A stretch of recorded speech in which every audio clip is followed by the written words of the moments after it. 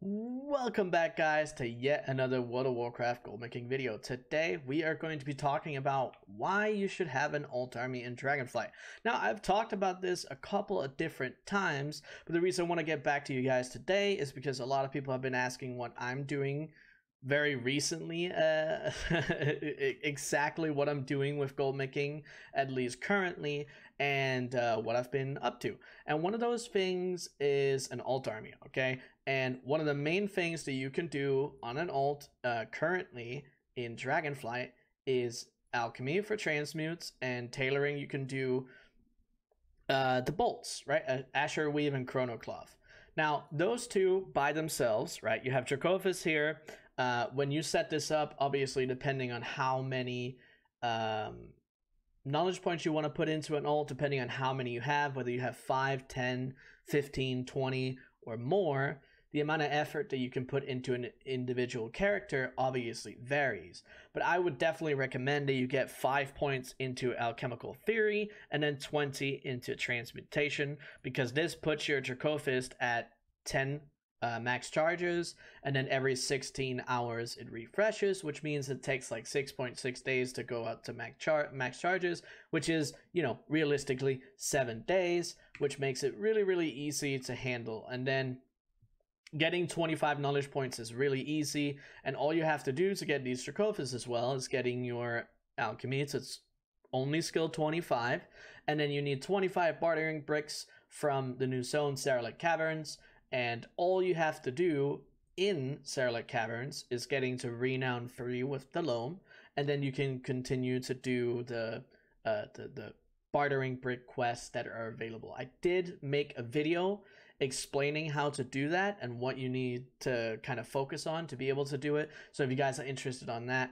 I will link that down in the description below, possibly in the comments. And if you have any questions, you can always ask in the comments below as well.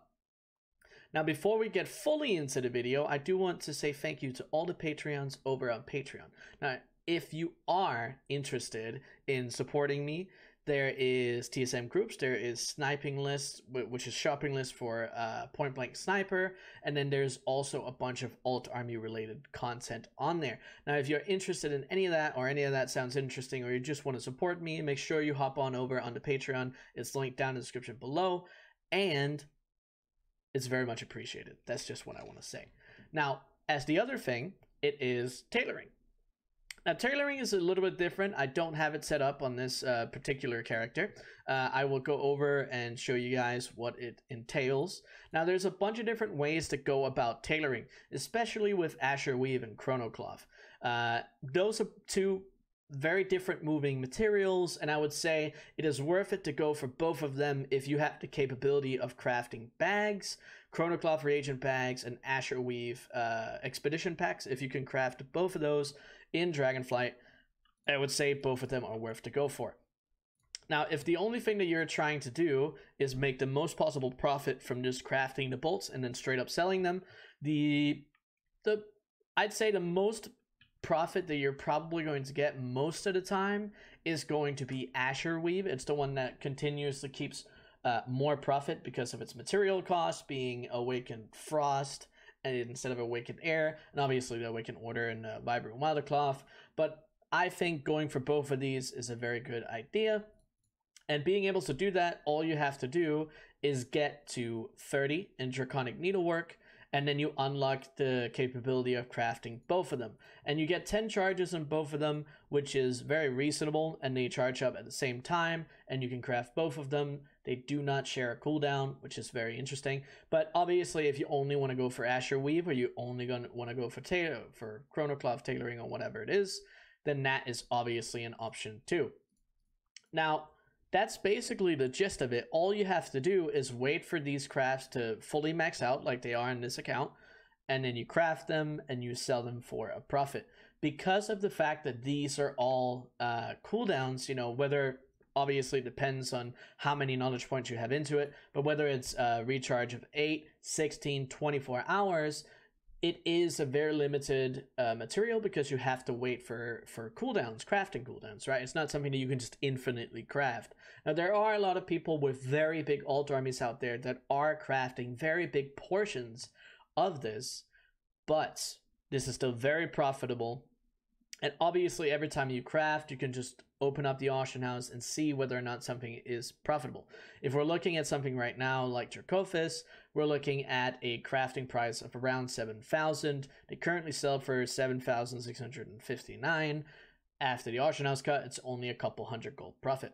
But this is not counting your multi-craft and your resourcefulness procs, right? And that's where that comes into play as well. You can set up better profession tools and profession equipment. You can also get more knowledge points, which will increase the overall profit that you can actually expect to see from some of these things. And that is only one part of it. The other reason why it's really, really good to have an alt army in Dragonflight is because with 10.1, with the Dracothysts that we got, we now know that these characters need to be level 70. Unlike the tailoring bolts, you can do this at level 60 or level 61. Obviously, I say 61 because you usually level up to 61 by leveling tailoring. But obviously, if you don't do that, then, you know, level 60, you can still get to do this, which is very, very good. But with Dracothysts, which is a 10.1 thing, in the new zone, you need to be level 70 to be able to do any of this, right? Which means that the content that is needed to be completed requires you to be 70. And we know now with 10.1 being like that, 10.2, which possibly later this year, very early next year, we don't have a release date, depending on when you watch this video, that is going to be something that probably also is going to require level 70. So even if you're not interested in what we currently have, it would be very smart working on leveling all of your characters up so they're ready to go for a potential or a potentially good thing that would happen in 10.2. And also, if you like alt armies for any other project, it's always great getting them to max level, especially when there's something like the experience event, which is currently going on at the time of recording this video. So, you know, obviously getting one more done is one less character that you would have to do towards the end of an expansion, especially if we see something that's great for the next expansion. So it's also about preparing for the future and not only doing what's current. But obviously that depends on you and your goals and what you're interested in. But that's basically what I've been focusing on recently. Setting up tailoring, setting up alchemy on a bunch of my alts, and just leveling more. And then we'll be prepared for a bunch of other stuff in the future, for Dragonflight in particular. Now, there's a lot of other things that you can actually do for an alt army still in old expansions. And if you're interested in any of that, that is something that I actually do have available over on Patreon. But you can always ask questions down in the comments here as well. But if you want a very long document with all of that information, I have that available on Patreon. But either way, thank you guys for watching this video. I hope it was helpful. Drop your comments of what you thought of it down in down in the comment section below. If you have any questions, same place. But either way, I appreciate you for watching the video, and I'll see you guys on the next one. See ya!